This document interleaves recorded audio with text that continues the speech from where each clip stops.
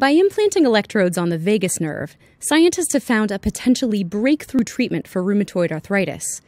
The discovery could open up a new landscape of bioelectronic medicines for inflammatory disease, replacing pharmaceutical drugs with electrons. This little molecule is called tumor necrosis factor, or TNF. It's a cytokine. In healthy people, TNF can help regulate immune cells. But in some cases, this response can go into overdrive and cause rheumatoid arthritis, a debilitating inflammatory condition that affects millions of people.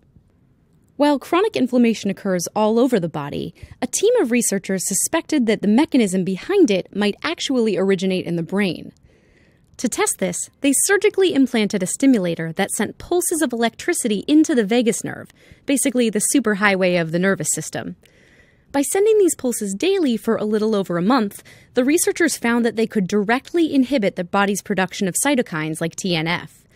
The experiment significantly improved arthritis symptoms for the patients being studied, several of whom hadn't responded to any other available treatment. What's exciting about this study is that the researchers didn't just get a positive response from the electrical stimulation. They isolated the molecular mechanism that makes it work.